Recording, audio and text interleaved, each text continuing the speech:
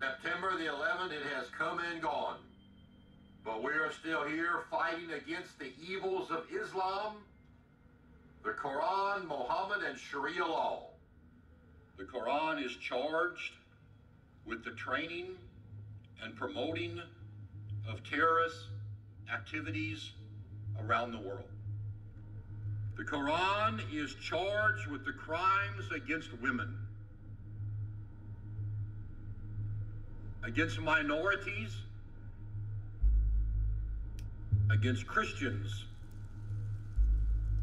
To discharge the Quran has been found guilty. Alaikum assalam.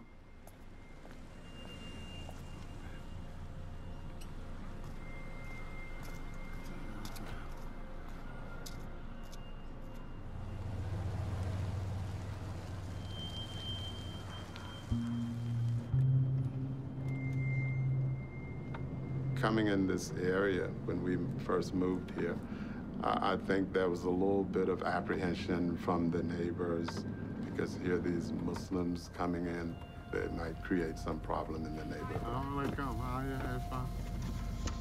Alaikum Osama. How you doing?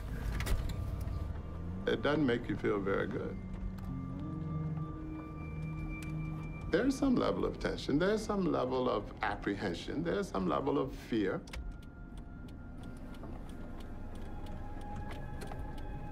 And especially since 9/11, children have been harassed. Walking to the mosque have been attacked. So these things do create some level of fear in the youngsters.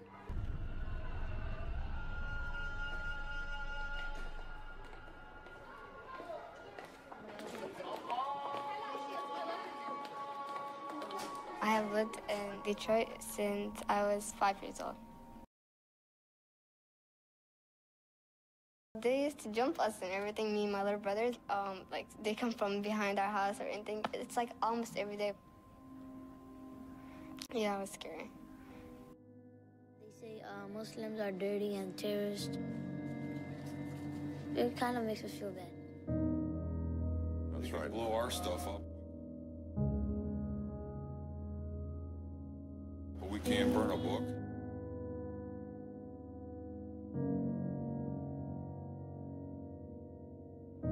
We're beginning to see the institutionalization of Islamophobia in America.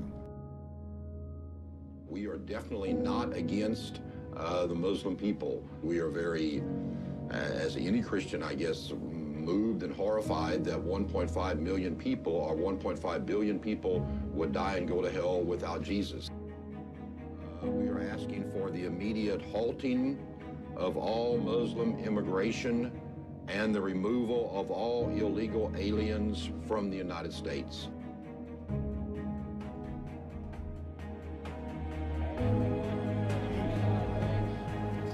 About Pastor Terry Jones, who's coming to our area. These people are trying to stir up trouble.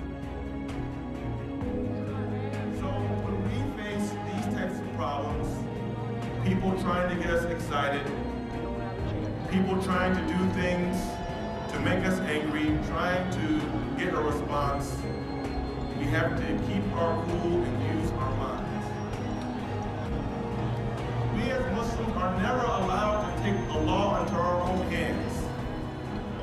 Do not be like the mindless people. What I'm saying to you is that we need to use our minds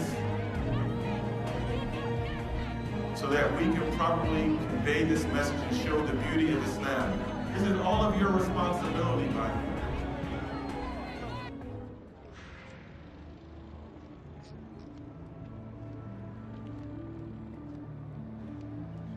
America has an ugly past, but it has come a long way.